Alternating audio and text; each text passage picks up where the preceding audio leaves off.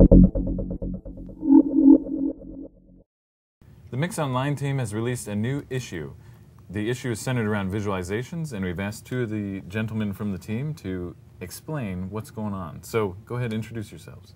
Hi, my name is Hans Hugli. I work for the Platform Evangelism team, and within that, the Innovative Web team. All right.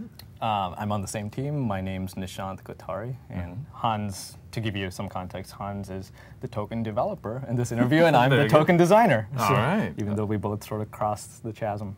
Okay. Up a bit. So there's a study out there that the Center for Disease Control did, the CDC did, where over a span of 20 years, they went to a random sample of the country and they asked them a set of questions. It's a really deep study, a deep survey.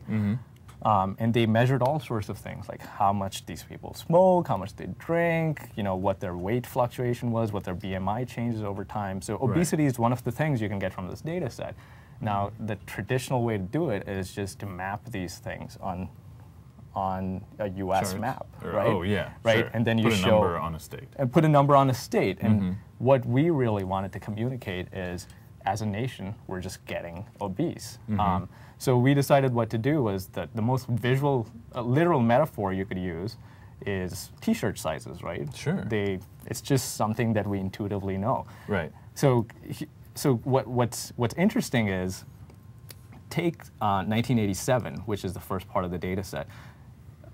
What I've selected here is you know, all the states that have an obesity prevalence of 10 to 14%. So a simpler way to put that is 1 out of 10 people in these states are obese, right? They have a BMI of over 30. Right. Now you see that's about half the country, right? And the rest of them roughly fall below that. So less than one person, or about one out of 10 people back in the early 80s or mid 80s was obese.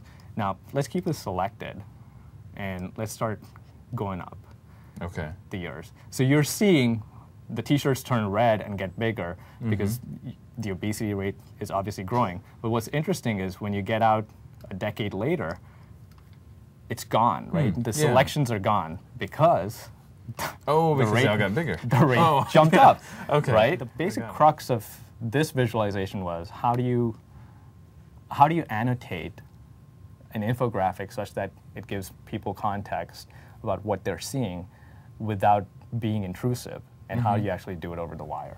Okay. Right? So as opposed to, we had the poster up there, and if you wanted to, you could have walked me through every step. Exactly. And this is me without a guide, right? Exactly. So if you load this up, you see a bunch of markers fall into place, and we have a slider that lets you see just those markers. And when you hover over them, you can learn different parts of the poster. Okay. At the same time, you can, you know, go into one of the markers, and you can actually follow the process.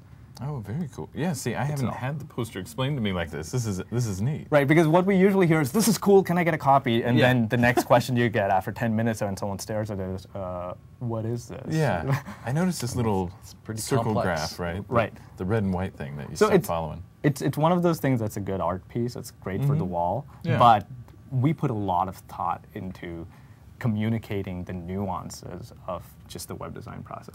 I mean, I'm hogging airtime here. I actually want Hans to talk about how we implemented this, because before this, I think the only thing we've seen was Hard Rock Cafe was someone who pushed Deep Zoom really hard, right? Hard Rock Cafe memorabilia. But in their case, you can zoom into a region and it pops up a dialogue and tells you what's generally in that region. At this point, what we've done is created literally a harness on top of that that lets you put XAML on top of Deep Zoom and knows how to deal with the scaling issues and so on. All of this is available at visitmix.com? So the URL I would start at is visitmix.com/lab/descry, DESCRY. And our Codeplex site is codeplex.com/descry. Okay, very cool. And yeah, you'll be able to download all the source for everything that we have here, as well as all the design assets. We tried to comment it as well as possible. Oh, nice. You know, yeah, that's an added bonus. I mean,